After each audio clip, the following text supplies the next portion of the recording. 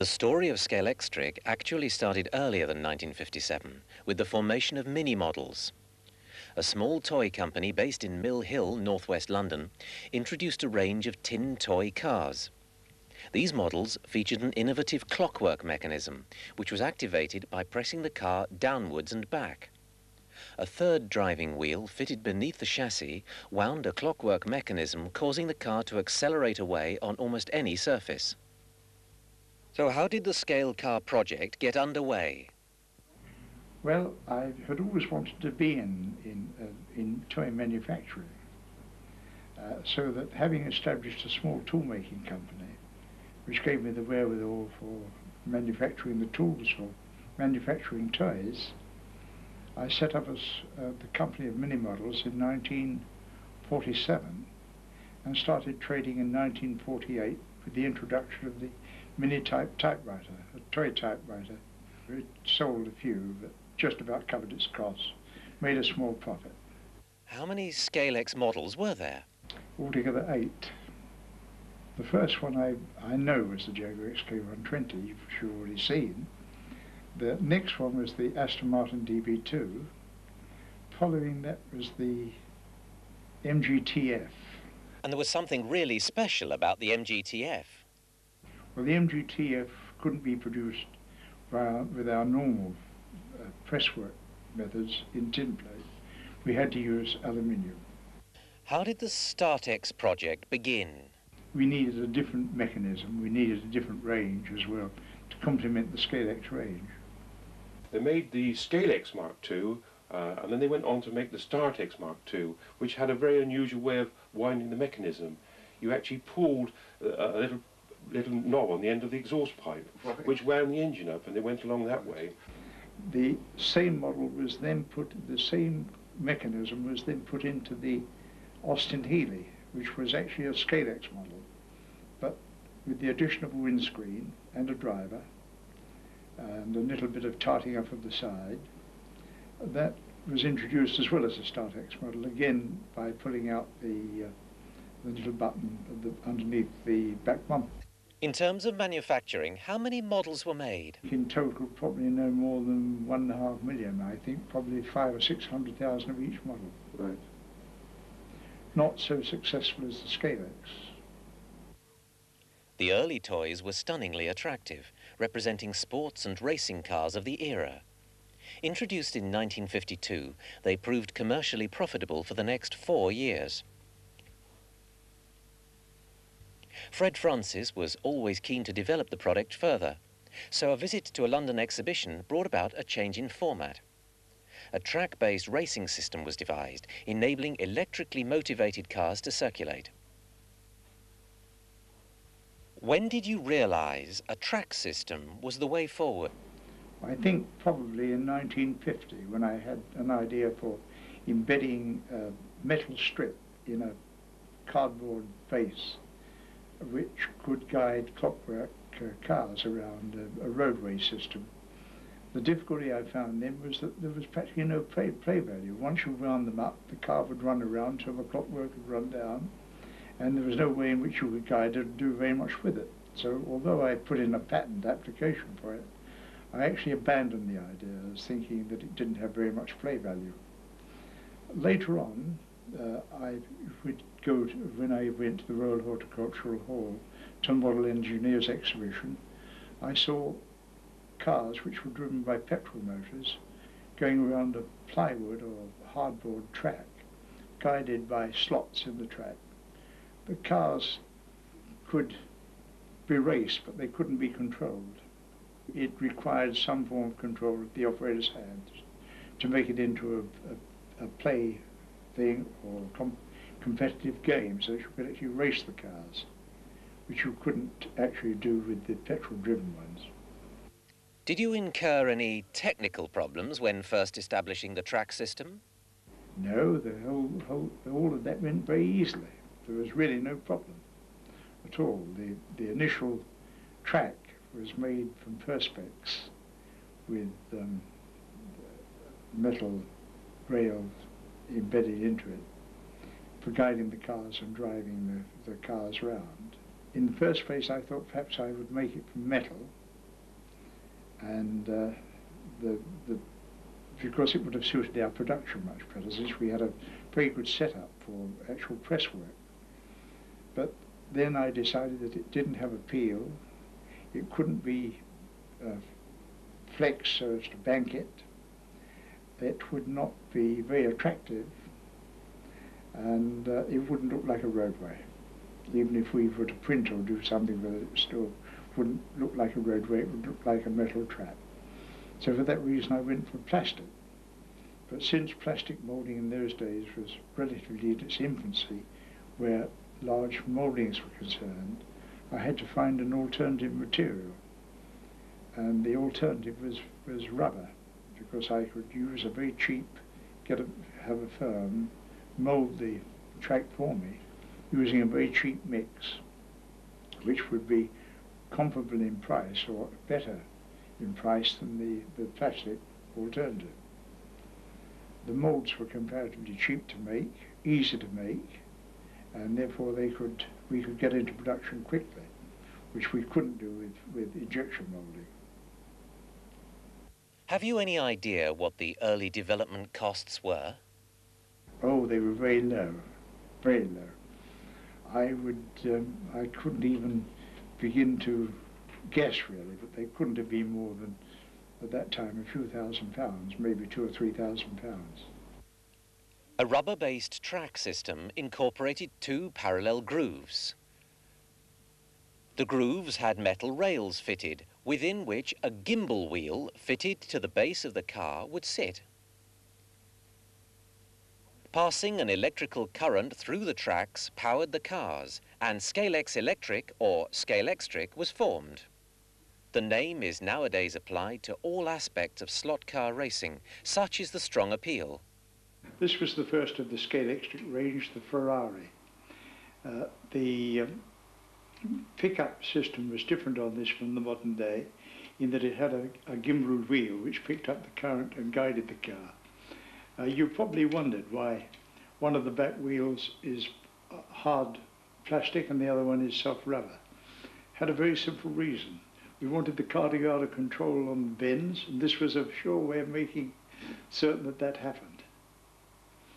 Otherwise, it was really a modified Scalex car, and a very good replica, we thought, of that day.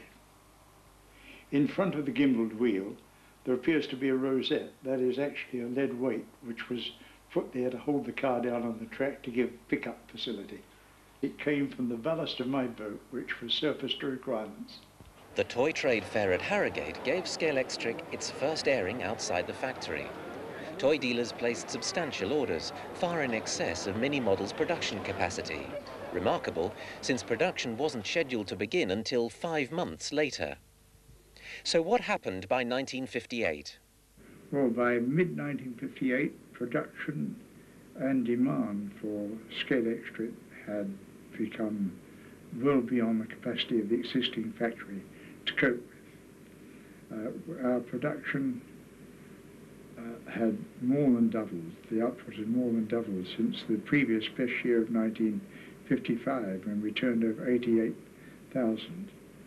And the production meant that we were now running at a turnover well in excess of 200,000. And with the demand and the need to widen the range of products, it would have meant expanding the factory so many times that we would actually have had to move to a new site. I didn't feel very happy about doing that, because we only had the Scalextric range as our only product. The toy trade is terribly volatile, and although I thought that Scalextric had a very good future, I couldn't be sure that it was going to have a steady continuing future, and having no other product would have meant that if it had collapsed, then we would have been left with a factory, instead of employing only 100 people, maybe employing 1,000, with all the resultant overheads and capital outlay. So I didn't feel that it was a risk worth taking. So it happened by November 1958, Fred Francis had put Mini Models on the market. The firm was sold to the Lines brothers Triang Group. Richard Lines, now of Hornby Hobbies, tells the tale of developments at the time. Yes, Triang was a very progressive company, and we made a great point of visiting toy fairs, exhibitions, to see what sort of toys were appearing, quite apart from our own developments. And we noticed this model car racing game called Scalextric during 1957, when it first came out, and felt that it had a lot of potential. I don't recall the exact means whereby we got in contact with Fred Francis, but we were able to do a deal with him in November 1958, as we felt that with our experience and background we could develop it very extensively as a worldwide selling toy. What developments were Triang able to instigate? Well, when you inherit a product like that, you look at it very closely to see whether it's fundamentally sound. We did find things about it which we weren't very happy with. I think probably the worst feature was the way you controlled the vehicles. You had this rather crude little dabber device which made the cars go in jerks. And we felt very much that it needed a proper controller so that you could control it at all speeds. Secondly, we were concerned at the actual vehicles, because the process of pressing them out of metal was quite complicated and required a lot of skill. And it also required very special material, because if you're trying to deep draw steel, you have to use exactly the right type of material, otherwise it splits. And in those days, it wasn't easy to obtain the sort of quality of material that was necessary. So, putting these two together, we developed very quickly a proper hand throttle with fully variable control. And we also set to work to design cars which had plastic bodies, which certainly needed a high investment for the original tooling, but they were very easy to make thereafter. It took Triang a little over a year before they were in the position to introduce new models. They already had their famous RX electric motor, and their attitude towards accurate scale reproduction, allied to well-tried plastic moulding techniques, would set a standard for many years to come. And this is what the model lineup looked like in 1960, complete with just some of the colour combinations. Based in Havant, Hampshire, Triang were able to use the nearby Goodwood racing circuit as an ideal model for their planned layouts. Bringing a sense of scale reality was the criterion. In fact, many of the buildings were based on those at Goodwood. Even today, the circuit remains little altered from those halcyon days of the early 1960s. Triang's wide range of track sections enabled replica circuits to be built in spare rooms and bedrooms around the world. And the infamous Goodwood chicane became an integral component of any Scalextric layout. Sales were progressing to outstanding levels. By 1960, the company was turning over £538,000. Many retailers set up demonstration tracks so that children and their parents could experience the thrills and spills of scale model racing. At last, there was a viable, if expensive, alternative to the traditional train set. The Full Flood Road factory at Lee Park was moving production and quality standards up in preparation for an assault on the export scene.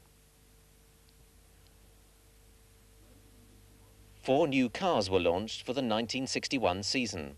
The Cooper, BRM, Jaguar D-Type and Porsche Spyder took to the tracks. Again, the cars were available in a wide range of colours. Catalogue number 2 introduced a greater range of accessories. They included bridges, bankings and numerous buildings, which gave a boost to a growing band of enthusiasts.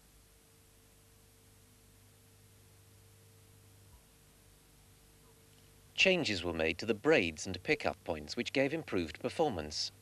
By this stage, the annual sales turnover saw £690,000 worth being sold to the UK, with exports accounting for a further £250,000 worth of stock. With success on the international front, a new factory had to be built close to the existing site. a commercial decision was reached to reduce prices as a result of increases in production to meet the volume demand. When we were able to reduce prices later on, I think probably from about 1961, because by that time we had become quite a solid company and were able to foresee the possible volume of business that we were going to achieve. And of course, when you have this information, you can predict costs much more clearly. I think there were two other main factors. One was that the original plastic cars made in the original factory, the factory had no plastic moulding machines, so we actually had to buy the car bodies from another company.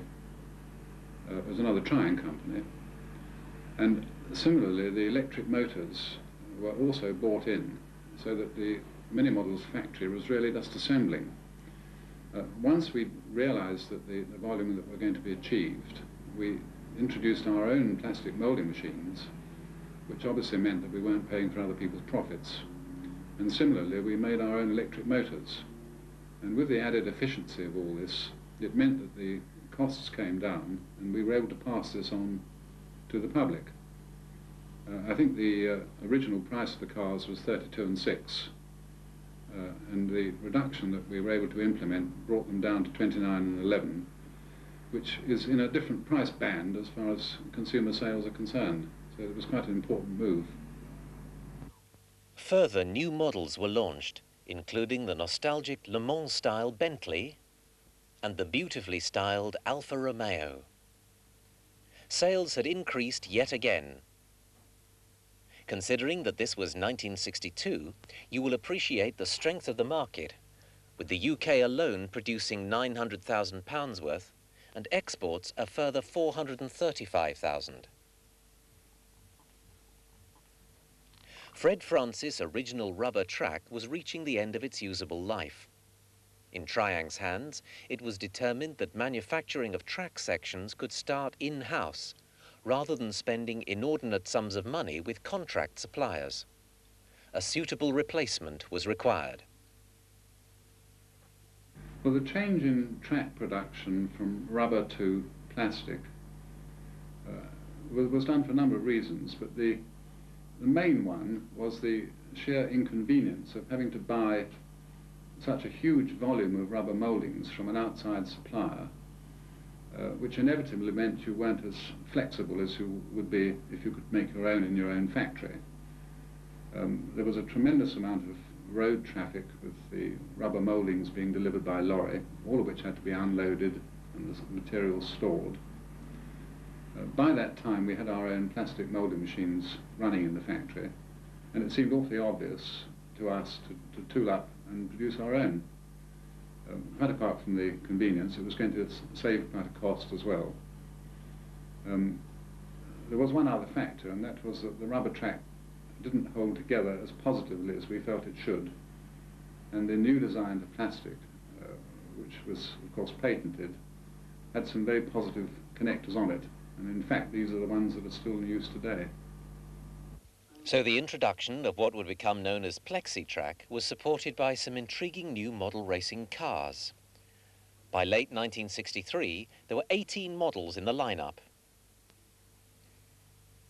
2 motorcycle combinations and the go-karts were added to it. Around this same period, the highly desired Bugatti and Auto Union models also made their first appearances.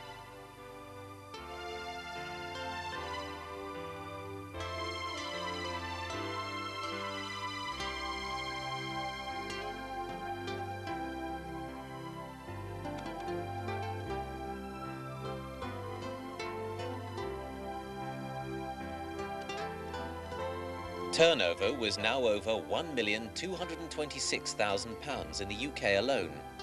Exports accounted for a further £500,000 worth of sales. Scalextric had developed to the level where it could now be truly regarded as the most complete motor racing system in the world. Formula Junior was a most popular form of motorsport in the early 1960s. Scalextric's version of the formula was faithful to the original. Not universally liked by Scalextric customers, These cars possessed a certain charm in their attempt to emulate the real thing. It should be remembered that the actual racing cars were small, underpowered, and suffered from handling which required controlling. The same could be said of the Scalextric models. Retailing for a mere 15 shillings 11 or 80 pence, it was not an expensive buy, yet still featured Ackerman-type steering geometry. Regarded by international motor race enthusiasts as the finest driver in any class of vehicle, Jim Clark's run of victories no doubt helped to piece together a promotional deal with Scalextric in 1964. Jim Clark represented the aspirations of youngsters from all over the world. Jim was obviously a shy character, but an undoubted winner, and it was his winning ability that I think Scalextrics were able to put over into their commercial material. I mean, he was a great inspiration to local people, including drivers, and to local children. I mean, I've met a lot of local children who are now rally drivers in the area. Jim Clark, by his sheer mere standing in the Formula One racing system at the time, and his expertise on the track, related back to the slot car racing scene and the toy markets before the 1970s. With the success on the track, which related through to the toys, and the variety of cars and equipment available through Scalextrics, it certainly produced a new thrust and excitement, which was much appreciated by the customers, young and old alike. It certainly did help to sell extra Scalextrics by the sheer fact that someone of his standing and expertise in a very exciting and skilled activity was committed enough to put his name and his time and experience to promoting that level of interest in the sport. And it is a sport, it's not just toys, it's a sport. And the export markets at this time were becoming exceptionally lively. A number of exclusive manufacturing arrangements were established. Richard Lines. Yes, we had to make a lot of special arrangements for export. Ideally, if you've got a worldwide market, it's very, very good because it means the factory can run at a high rate. But we ran into all sorts of problems, nothing to do with ourselves, but for example, in Australia at that time, there were restrictions on imports, and you had to get a license and so on. Similarly in New Zealand and in many other places. And the only way you could provide the right volume of product for the local population was by manufacturing inside. We had an associated company in Australia, and it seemed very obvious that we should supply them with some certain duplicate tooling so that they could do the mass manufacture locally, and then we could still use licenses to bring in some of the accessories that were not fundamental to the system. But we had the same problem in New Zealand. Later on, we wanted to set up in the common market, and we had already built a factory in France, and it was very convenient to be able to shuttle moulds and tools across the channel to the factory in Calais, where we were intending to take all our European production from. We had another problem in Spain because that was a totally closed market in the days of General Franco, and some people there grabbed the opportunity to register the name Scalextric before we did. And they were very honourable, and they came to us and they said that they'd done this and that they wanted to set up manufacture under license. And this we were very happy to agree to. And it was a very satisfactory outcome from this arrangement. The American market was not left unattended. Triang already had a long-established link with Lionel, the US-based model train manufacturers. Another agreement was reached to sell Scalextric to American motor race fans who'd been weaned on a diet of stadium and oval type racing. A brand new range of models was designed and produced in Hong Kong. By 1965, the technical developments were being introduced fast and furious. Scalextric's first front-wheel driven model was made. The play value of the Mini was immense, and the world's most complete motor racing system was able to compete head-on with other developments in the toy industry. Corgi Toys and, to a lesser extent, Matchbox were introducing numerous features to their static models. However, none of them could match the sheer delight attached to playing with Scalextric. Most of these were die-cast metal toys, whereas Scalextric was still investing in plastics and composites. Two innovations around this time were the blowout simulator and twin auto screams. Now, what child could fail to be drawn to the prospect of his own car spinning uncontrollably off the track circuit? Even the child of today takes great delight in creeping downstairs on Christmas morning to play with a toy which can do so much more than just look nice in a box. Only 1 year later, in 1966, and a further innovation was added to the range: race-tuned cars. Scalextric race-tuned cars had a tremendous impact. The changes at the time were way ahead of anything else that the competitors were using. They introduced jet guides instead of pin guides. They changed the tyre compounds, gearing and the engines. They were way ahead of anything else.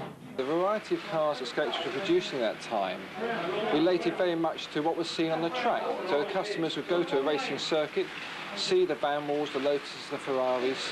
They could then go back to the shops, buy them and race the cars, which handled in a very similar way to the real cars of their time, with the drivers that they were in fact emulating on their home circuits. Well, the introduction of race-tuned cars, I think it had a lot of sources. I seem to remember the American scene was one where people said they didn't go fast enough. But it was a bit of a mixed blessing, because the ordinary non-race tuned cars were perfectly capable of spinning off the track if you didn't control them very carefully. So really, to introduce a faster motor, which we did by putting different windings on the armature, was not really very beneficial to people actually racing Scalextric, but it sounded good, and we were able to put little stickers on the cars saying race tuned, and they did go faster. But I think it would be only people who had very large layouts with long straights who could really appreciate the benefits that race tuned was able to give. A little bit of a gimmick, I think, perhaps would be fair.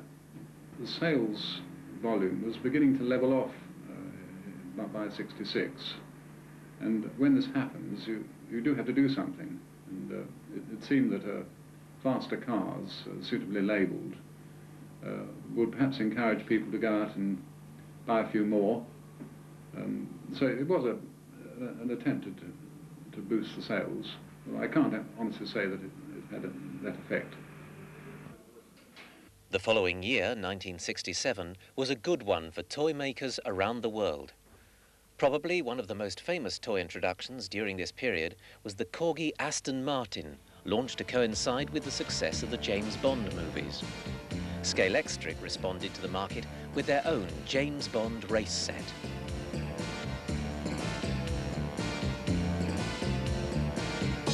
Barely 20 years after the toy was first sold, values had increased many times. The Mercedes featured a spring-loaded bumper to turn the car over, whilst the Aston had a working ejector seat mechanism activated against a plastic rock in the centre of the track layout. It also had a bulletproof shield which shot up from the boot lid. The play value was outstanding. Unfortunately, the set was not a great seller. 1967 also saw the launch of a larger 1/24th scale range of Scalextric, aimed specifically at the slot car market. The introduction of 1/24th scale, this again I think generated from America, where at that time they had these thousands of things called slot shops down every high street where you could go in and race. And when one was having a company that was deeply into slot racing, you have to be everywhere. The 1/24th was the most beautiful system. The rails were made of stainless steel, and the cars had all sorts of features and details, and they were very beautifully made. But of course, it cost a great deal of money to invest in all these extra tooling. And unfortunately for the company, we were too late. The craze for this slot shop business in the States had dwindled off by the time we were out in the market. So that for all its wonders, 1/24 was a commercial disaster, and the company was only able to carry it on for a couple of years, at which point, sadly, we had to abandon it. But the products that survive are highly admired and prized, I understand, by the collectors. A year later, the 124 scale cars were still available, along with other models which were now standardized. Unfortunately, the promotional tie-up with Jim Clark and the Lotus team ceased when he met his untimely death at the Hockenheim circuit during a Formula 2 race on the 7th of April 1968. Jim Clark's death was a very sad blow to not just us, but a lot of other people, of course. I think it would be difficult to quantify the effect it had on the company. But to go back to him, we originally got together with him because he was manifestly the best at the time, and we felt that the association of the best with Scalextric was one that was not to be missed, as it would have been quite painful if any other competitor had enlisted his aid. He was a splendid fellow, and we were able to use his head on much of our publicity material. When he was killed, we had to get rid of this because it was bad, I think, for children to be seen with something like that.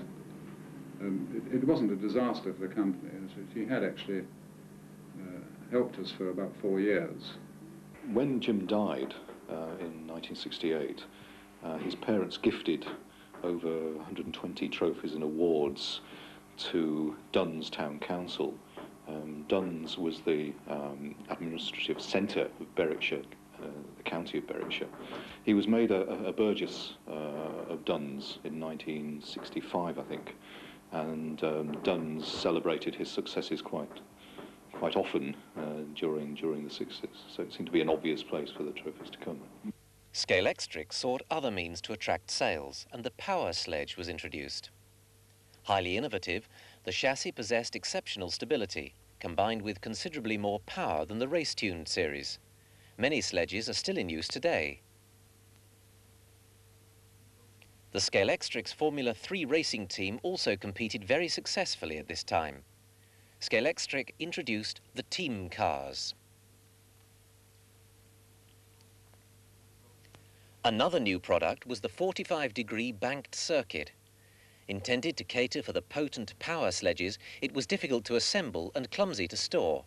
However, it was successful in sales terms. The following year was a recapitalizing period. 1969 was a lean year for new models.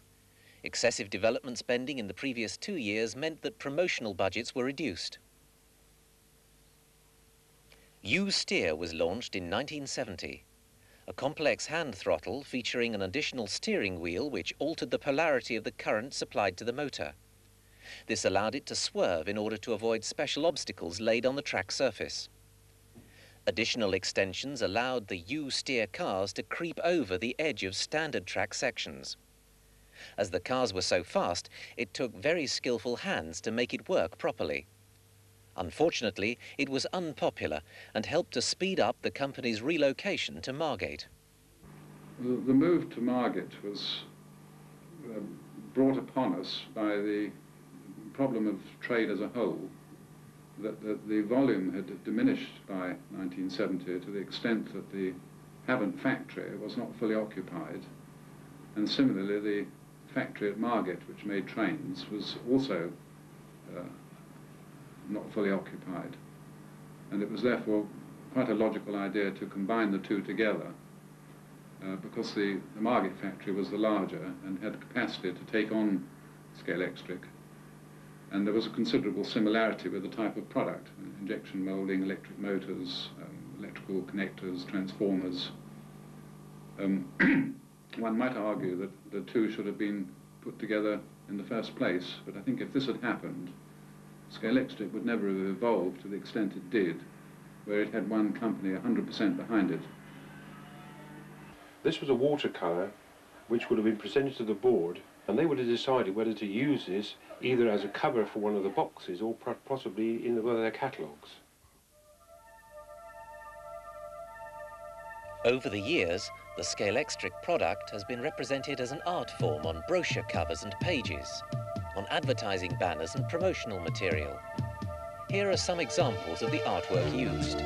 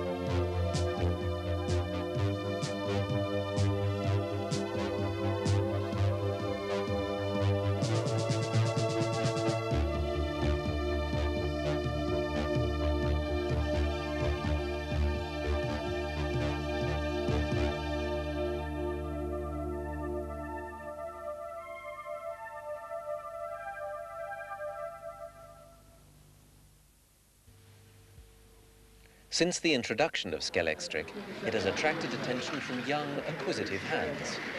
In later years, the children mature and, as adults, have started to seriously collect the toys. We talked to Rod Moore of the Cumberland Toy and Model Museum, Alan Slade of the National Scalextric Collectors Club, and Richard Lines, former director of the Triang Group. Pre-1970 Scalextrics are of particular interest, and some are very highly desirable. Well, basically, these are cars that were on sale to the public, and I think the hardest to find is probably the blue Bugatti. Only about 600 of those were made. With conflicting figures being bandied about, a large question mark hangs over the actual numbers released. No one's really sure about that. We suspect that they were used as samples. Some have actually been played with that we know of that are still in existence. One or two have never really been used, and one I certainly know I think belonged to a rep The Cumberland Toy and Model Museum in Cockermouth, Cumbria, is a delightful playground for anybody remotely interested in toys, especially as many of the items in the museum's collection started life as toys belonging to Rod Moore and his family. As the museum curator, we wondered what Rod thought about the replicas and recently released copies of rare Scalextrics. No problem at all, providing that people do realise that they are replicas. I would much prefer to have something rather than nothing, especially as in my case, as you can see from the layout here, I occasionally like to use them as well. But not only do I get pleasure from it, I want other people to get pleasure, hence opening the museum so that people can see just what I've accumulated over the last 30 years or so. The museum has a wonderful collection of toys and models, but even with such a substantial layout, does Scalextric have an important place in toy history? Well, as you can see, it's quite important. I specialise in Hornby trains and Scalextric, among other things. Alan Slade of the National Scalextric Collectors Club is employed full-time in the Mechatronics Department of Loughborough University. In the second programme, we shall see the relevance of that department in future product and production techniques activities. We asked Alan the importance of the club in maintaining Scalextric's image in the United Kingdom. The relevance of the club is the fact that we do have the potential of quite an influence on the way that Hornby hobbies operate. Our buying potential probably is a bit small, and some of the members do ask silly questions, but if we put our act together properly, we have quite a considerable influence on the way that Hornby can work. NSCC activities are varied, but mainly restricted to entertaining the interested few. So how beneficial is this to Hornby hobbies?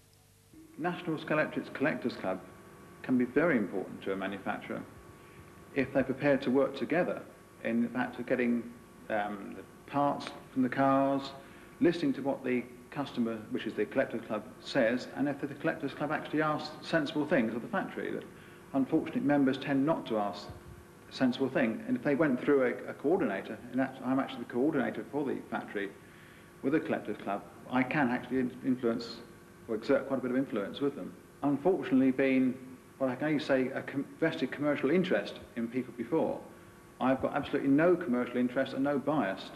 My only bias is I wish to see bigger and better Scalextric products. The Scalextric Collectors Club can be very instrumental in getting new products from the factory.